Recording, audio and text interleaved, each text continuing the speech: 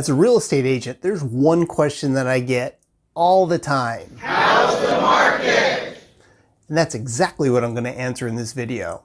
I'm going to go over what's happening here locally in Brevard County and of course the Cocoa Beach and Cape Canaveral with the housing market. So stick around.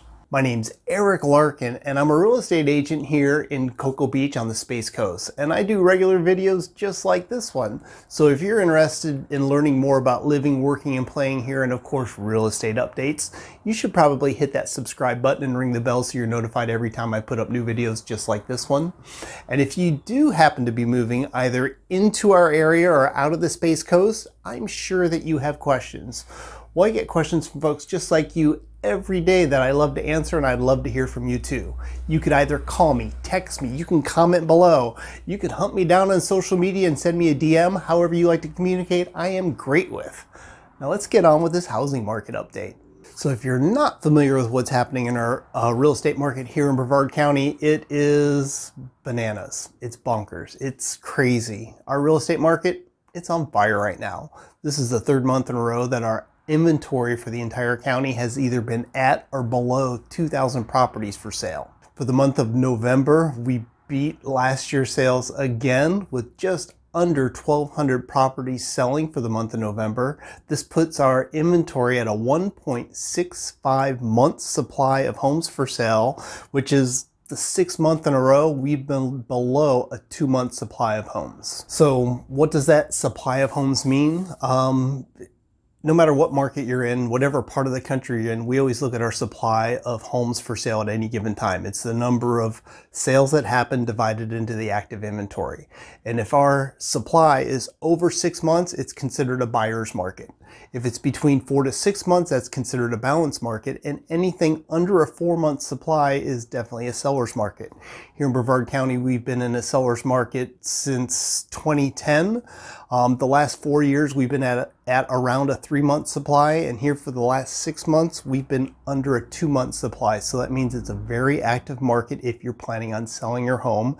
And if you're looking to buy a property, you're going to need to be patient when you do go looking to find yourself a home. So where exactly have these 1,200 properties sell in the county?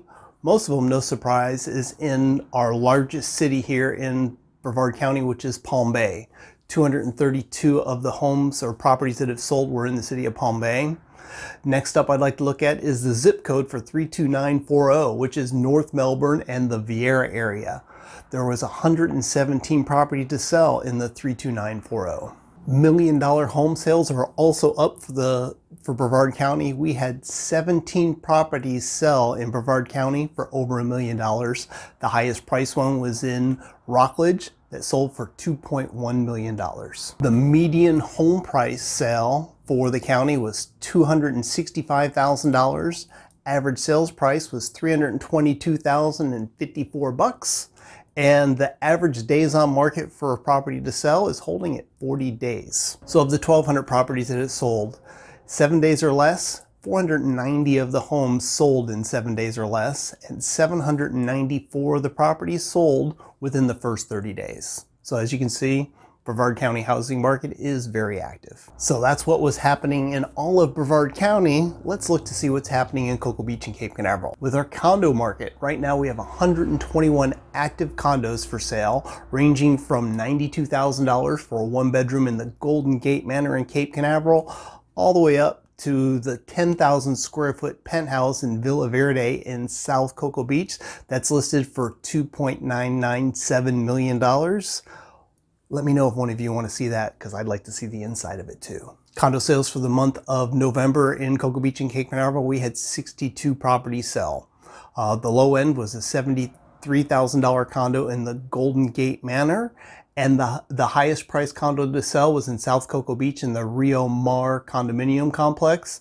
This was direct ocean, sold for $900,000. The median price for condo sales in Cocoa Beach was $354,000, and the average condo price was $364,107. Average days on market for condo sales in Cocoa Beach and Cape Canaveral was 62 days. So for single family homes in Cocoa Beach and Cape Canaveral, I haven't seen anything like this in the 17 years I've been in real estate. Right now, there's only 24 homes on the market for sale.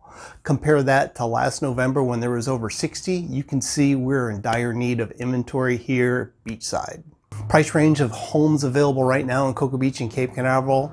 The lowest priced home is on Harrison that's listed for $339,000, and the highest priced home is in Snug Harbor in South Cocoa Beach, is listed for $1.399 million. What's crazy is of the 24 homes that are on the market for sale in Cocoa Beach and Cape Canaveral, there are 2 that are under $500,000. Home sales for the month of November, we had 12 properties sell in Cocoa Beach and Cape Canaveral. The low end was $245,000 for a home on Gadsden in Cocoa Beach.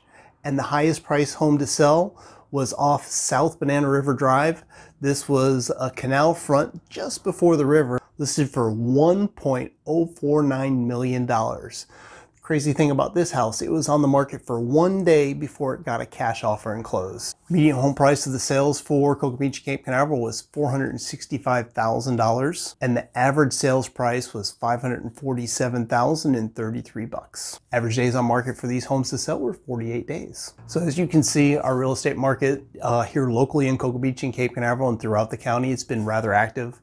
If you've been on the fence and thinking about is now a good time for you to sell, you should definitely give either myself or somebody you know in the real estate industry a call, just so they can give you an idea of market value, time frames, to see if it does make sense for you and your family. And if you are one of the many folks who are looking to buy in the area, I ask that you have patience, get things lined up so your offer looks as good as possible. And if you'd like to talk about steps and strategies to work on making your offer as acceptable as possible, I could help you with that too. And if you made it this far to the video, you probably like what you're seeing. And if you haven't done so already, you should hit that subscribe button.